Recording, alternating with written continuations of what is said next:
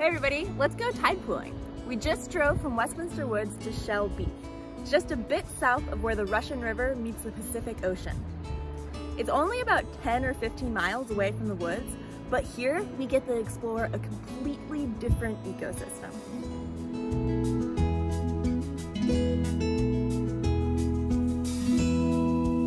Creatures living at the edge of the ocean have to deal with tides. About twice a day, the water level goes up and down. So sometimes this area behind me is completely covered in water, and sometimes it's not. The gravitational pulls of the sun and moon control these tides.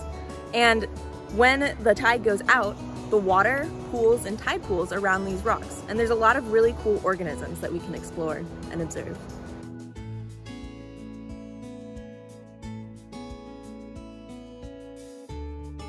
Every ecosystem has its own challenges. Creatures living in tide pools have to deal with wave shock, living in and out of water, competition for space, and finding food while avoiding being food.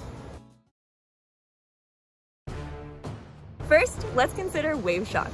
Organisms that live in tide pools are pounded by 8,000 waves per day. What structures or behaviors do you think might help them survive that?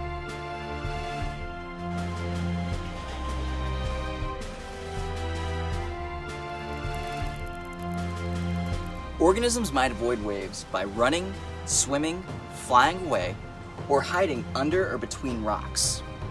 Some animals have structures that help them hold onto the rock and keep from getting washed away.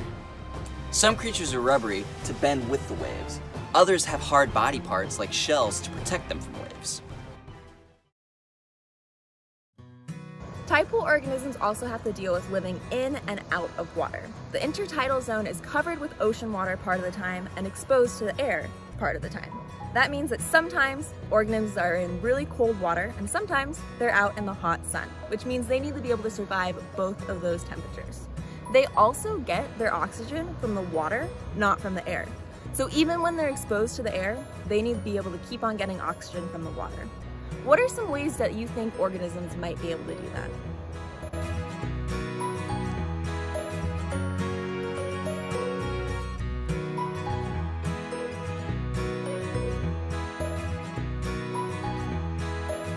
Some animals move around and follow the tide, so they're always in the water. Other organisms are stuck in one place, so they have behaviors and body structures that can prevent them from drying up. In the intertidal zone, organisms also have to deal with competition for space. The area between low tide and high tide is not very wide. How do you think organisms might be able to deal with this real estate shortage? Where do they find places to live?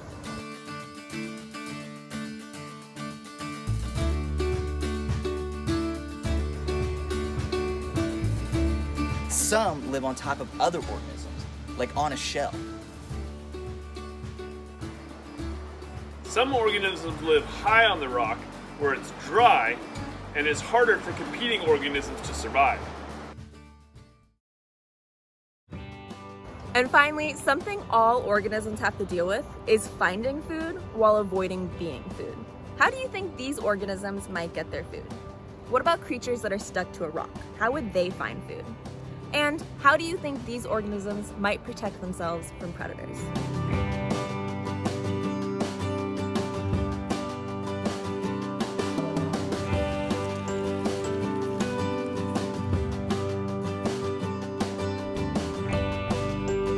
Some animals have structures that they put out when underwater to grab and filter food, and then they can pull them back in once they're dry again.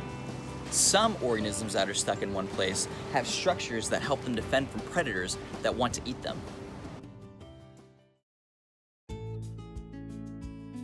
When we think about structures and behaviors that help populations of organisms survive in their habitat, we're talking about adaptations. Adaptations are characteristics that are inherited. They're passed on from parents to offspring through genes. It's pretty easy to understand how body structures like a shell or eyes might be inherited, but some behaviors like breathing and flinching are also inherited. Here's a way you can explore adaptations from tide pool organisms. First, you want to observe some organisms in a tide pool. You don't actually have to go to the beach to do that. You can just watch some of the videos that we've recorded for you. Draw a picture with some labels about the structures and behaviors that you observe. Then list the structures and behaviors in a chart like this. After that, you can look at the structures and behaviors and start to think about how they might help a creature survive. When you're doing that, you're creating an explanation.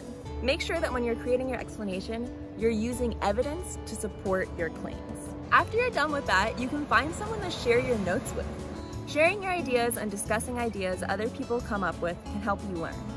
Maybe you'll revise your opinions and come up with a new explanation.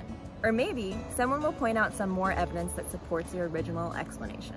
Well, I think we're ready for some more exploration. Let's go out and see how organisms deal with wave shock, living in and out of water, competition for space, and finding food while avoiding being food.